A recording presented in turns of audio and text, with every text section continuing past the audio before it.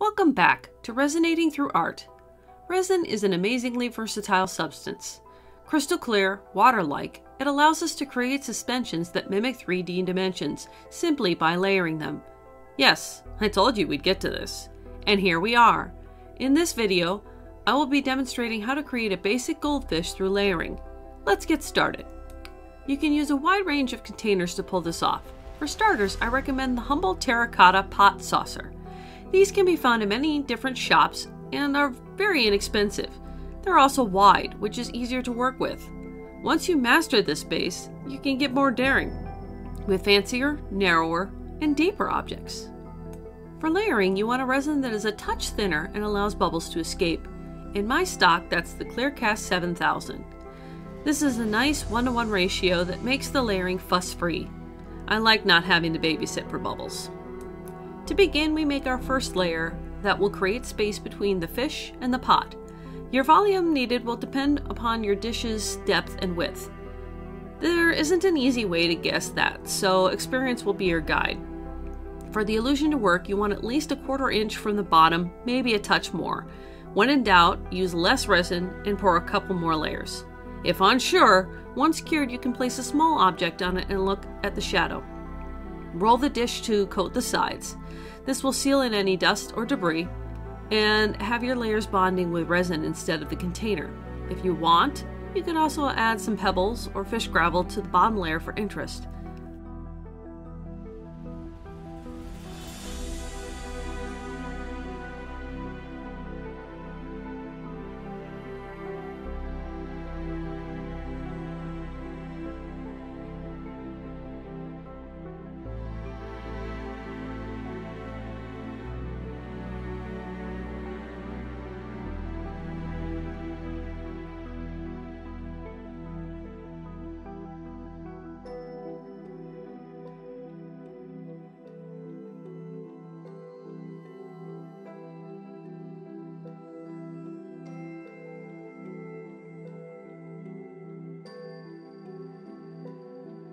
Spritz with 91% isopropyl alcohol to get rid of the bubbles.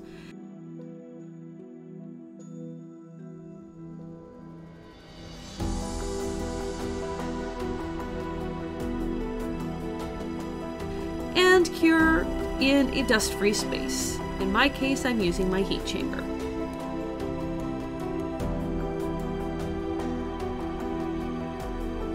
Once cured, it's time for a guide, if you'd like to use one. I took photos of my own pet goldfish from above and resized this one to fit the dish. You can also freehand, but this helps you get the hang of the proportions when first starting. Use something sharp to scratch the outline.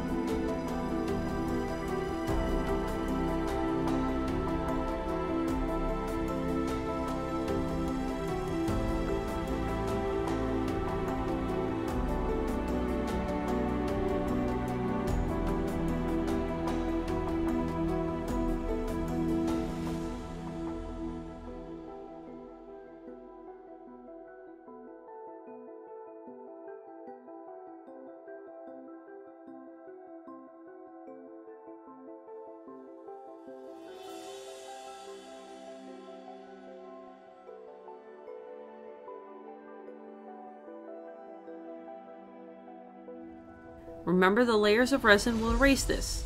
Pretty neat, huh? And now for the first paint. This layer is all about the fins. I like to use white with a silver or a pearl acrylic paint, working it so it's still a touch translucent.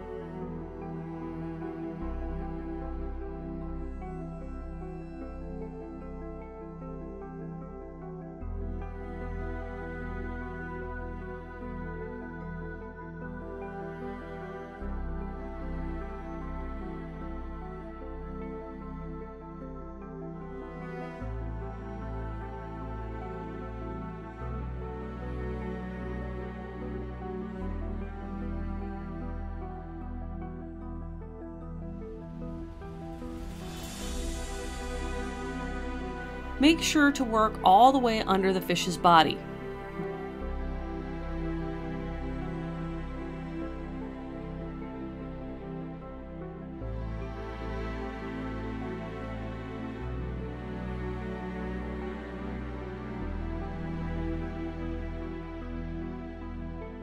Then, a quick trick. Make a little connection point from the fin and tail to the center line. This will ensure you won't have, disembodied fins. Yes, I have done that.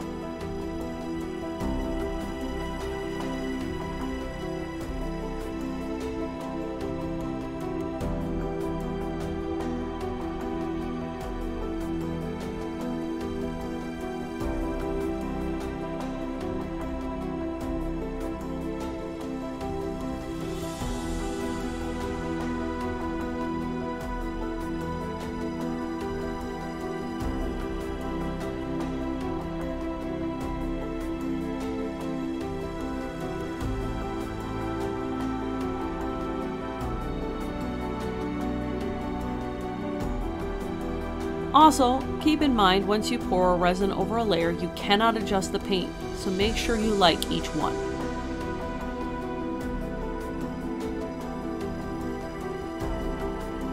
Once the paint is dry, pour a thin layer of resin. Once again, the depth is important here. You want it close to 1/8 of an inch or so. If your layers get too deep, the details won't align right and you'll get a mutant fish. Roll the dish to settle out the layer.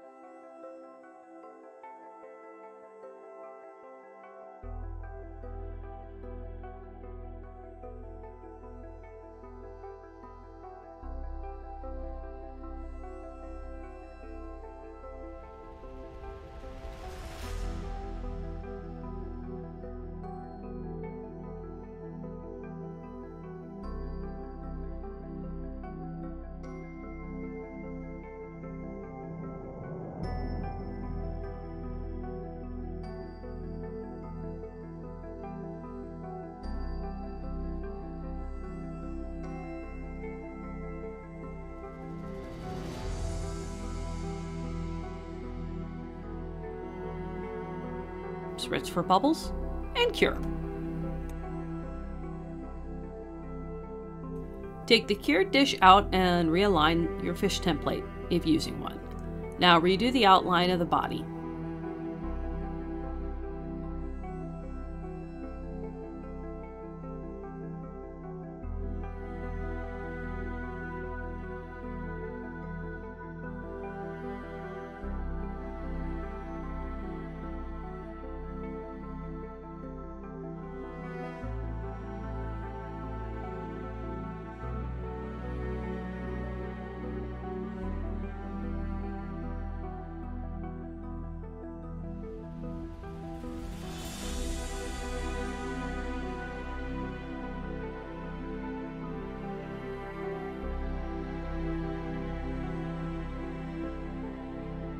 Nice and slick, right? Now to fill in the body lines with your colors.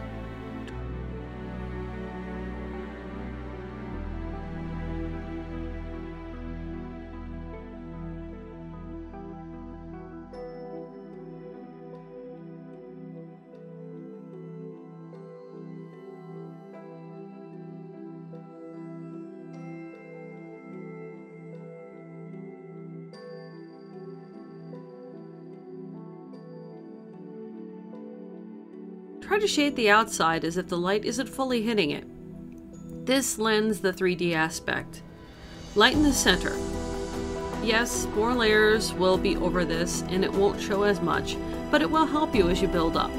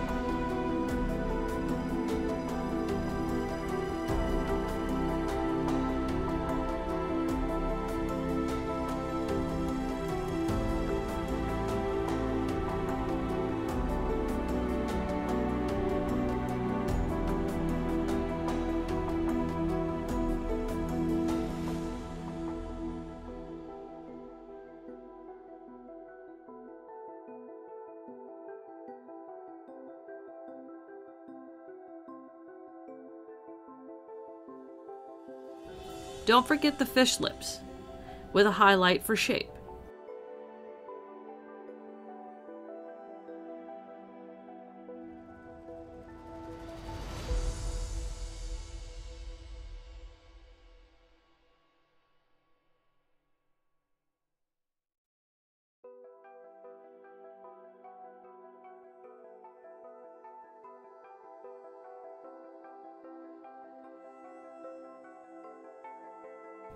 Keep working the base until you're happy.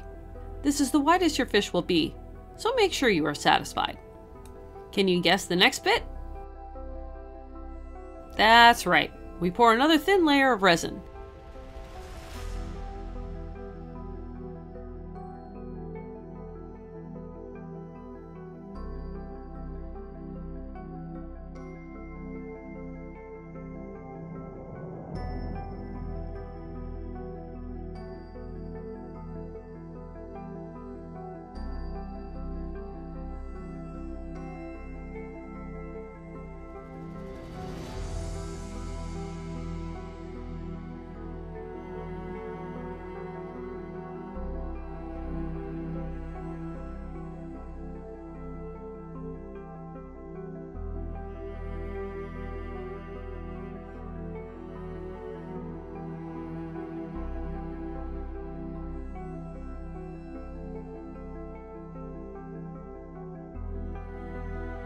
Spritz and cure.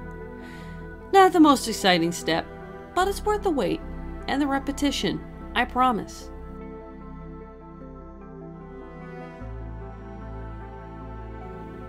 Okay, so fish need to see. Time to scratch in the eye placement. Go for the width and the depth of the eye from your template.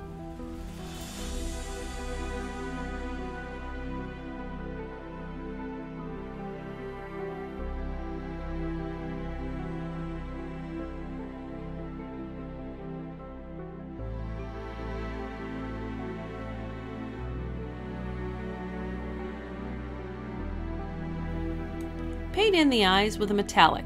Silver or gold are often the best. Fish eyes are reflective.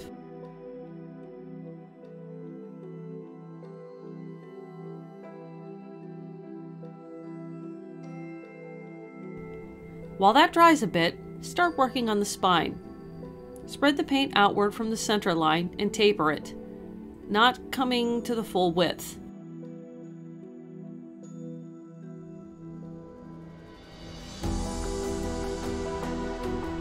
Take your time.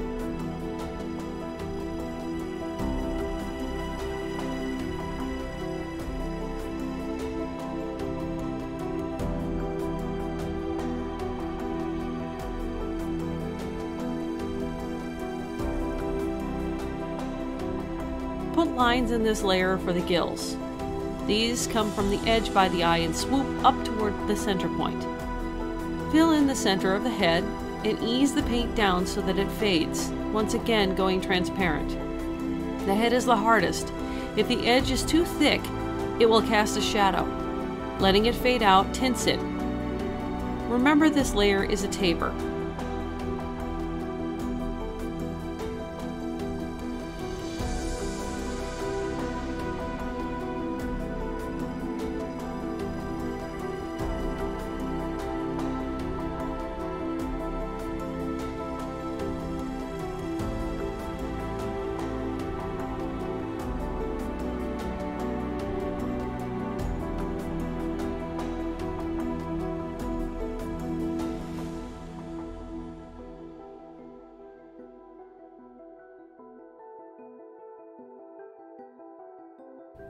Add the black to the center of the eye.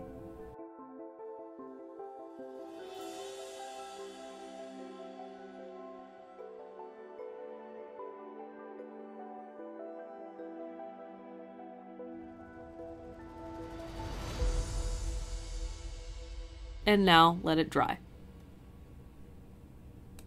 Add another layer of resin once the paint is dry.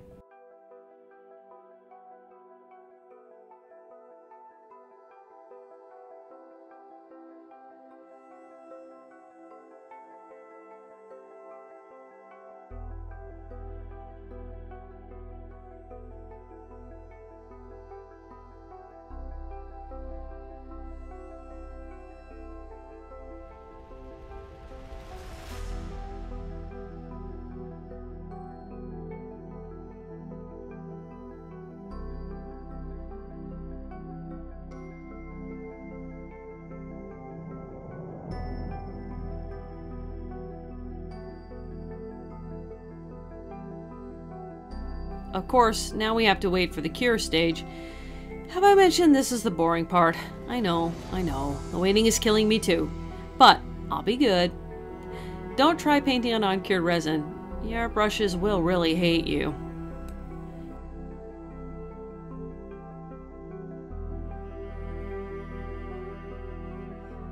You made it this far. Now we add a little ridge just off to the center of each eye.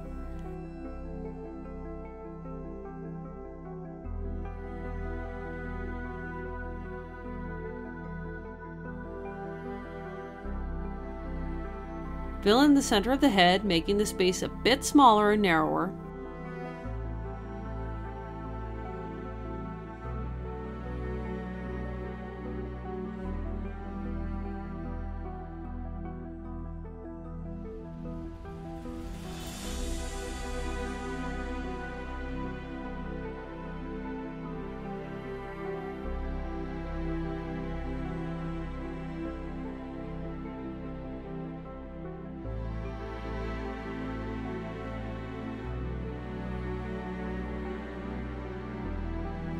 Pull the line down the center.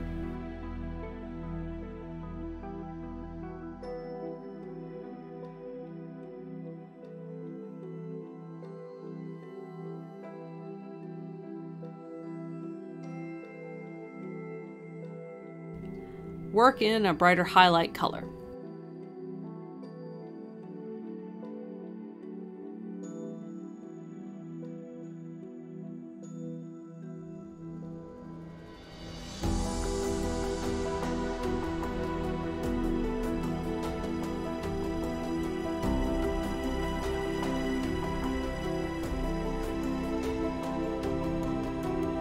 You can do more layers at this stage for a more complicated fish. This is just showing the minimal to obtain the illusion. I do like to add a little bit of metallic at this level for the sheen. In this case, it's gold, just on the top line.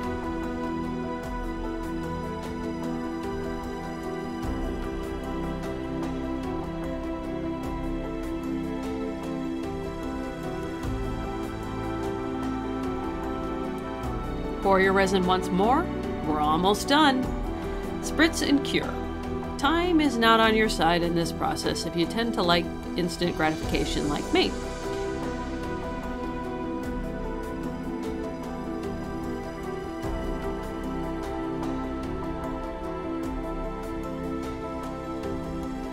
Somehow I tamed that side of myself and produced a number of these. You can too. Now it's time for the top fin. Straight down the spine line, you'll match one edge. Offset the fin slightly and pull it out, as if the camera were viewing it slightly off kilter. This gives dimension to the fin.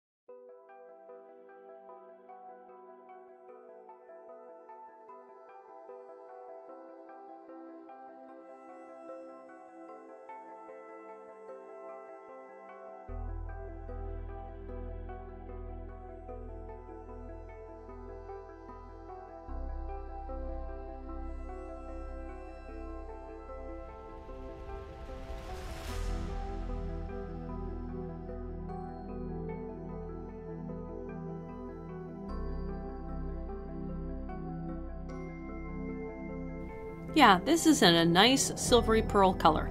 You can use whatever you like. And guess what's next? Do I need to say it? Well, here's the good news. If you painted the fin, this layer can be a touch deeper, especially if you're going to add something floating on the surface.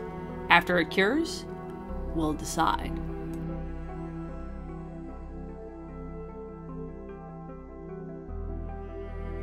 There are a number of plants you can add to your fish's environment. The simplest is pond or duckweed.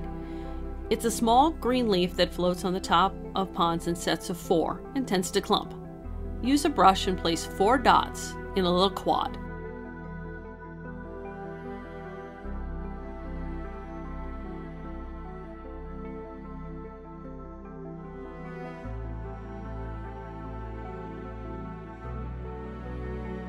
Repeat until you are satisfied.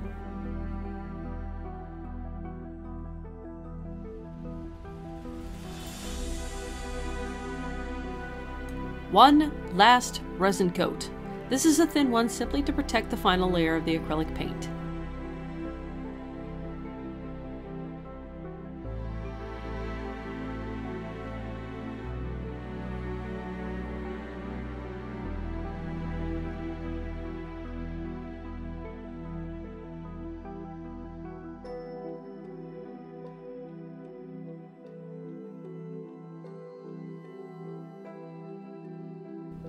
And voila! One unkillable fish, made entirely of paint layers suspended by resin. No water changes, no feeding, just beauty. Isn't that neat?